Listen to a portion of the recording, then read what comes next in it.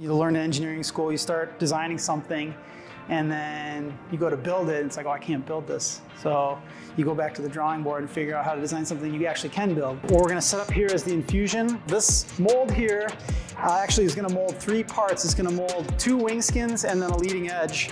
This is what's called our layup schedule. You remember I talked about the fiber coordinate system? Keep this in mind. The 0-degree direction is like the length of the cloth. 90-degree is the width. Unidirectional, we have all the fibers running in one direction, so it's all the strength and stiffness in one direction. I'm just gonna round that to 1,200 just to make it a nice round number. So we need 1,200 grams of mixed epoxy. Yep, ready? Okay, here we go.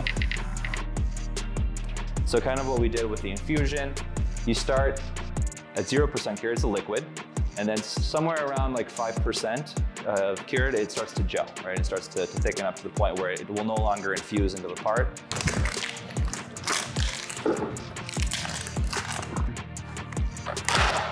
There it is.